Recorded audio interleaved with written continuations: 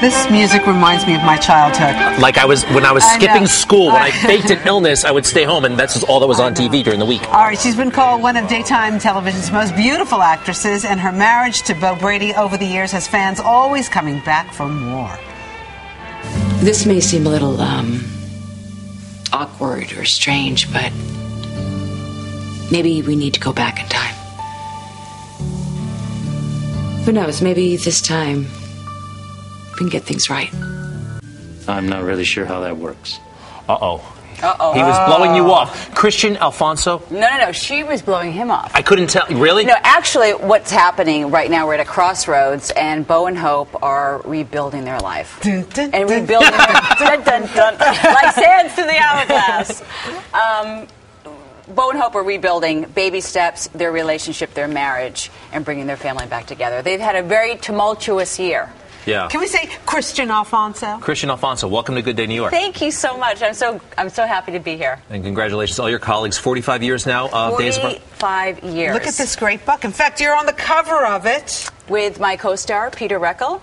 This was actually a scene that we were shooting during Alice Horton's funeral. Oh. Sorry to hear that. Yeah. Well, Alice Horton didn't really die No. in real life, I right? love this book. We actually lost Frances Reed last year. Oh. Yeah.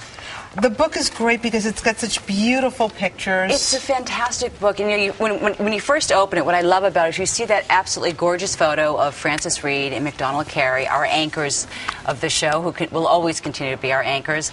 It's just so beautiful, and it tells such a story just looking into their eyes. And then as you flip through the book, it's really a memory. It's a photo album for the fans. Anyone who's ever watched the show, it really takes them down memory lane. I mean, we find ourselves, cast members and crew members, flipping through the book going, oh my gosh, remember this, remember that. Or how about, how come I'm not in more pictures than you? Do you guys say that? Is there competition in that way? Greg and I would be like that. But you had 2 more pictures than I did. She's right. You know, it really gives the audience an idea of what it takes to put the show on. There's 200 people employed putting Days of Our Lives on every day, and you see every department. And also what's so fun about it also is not just portrait photos, but also photographs behind the scenes, the hub, the makeup room, people in rollers, very candid shots. It's a lot of work. I mean, this is a grind, right? This job, being on that show, is a grind. It's not a grind. No? No. You're churning out episodes left and right. We do. We work so hard, but we love what we're doing. I'm so passionate about it, so happy. But you've been back and forth on this show for years. I have. This is you took a break, you're back, you took a break, you're right. back. Where are you now? I'm still on the show. Okay, good. I'm still there. Well, I don't think these soaps are designed for me, but I sprained my ankle in 1995 once. I was holed up for 6 weeks, and I was addicted to this program. Really, no, good stuff. It's very compelling. What's the secret to the success of the soap opera genre?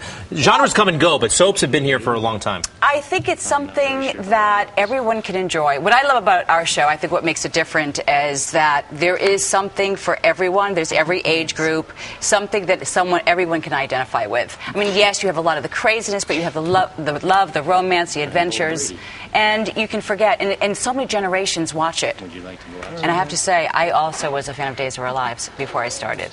That's nice. And I have to say, I'm still a fan. I can't wait to get my script to find out what's going to happen. We'd like to ask you about your jewelry. Yes. It's so sparkly and pretty. Thank you so much. Is it real? It's not real, actually. Only this hand is real. It's all sterling silver and rhodium plated, which gives it that gorgeous Fifth Avenue platinum look, but at a fraction of the price. And CZs. CZs? CZs. Cubic zirconians.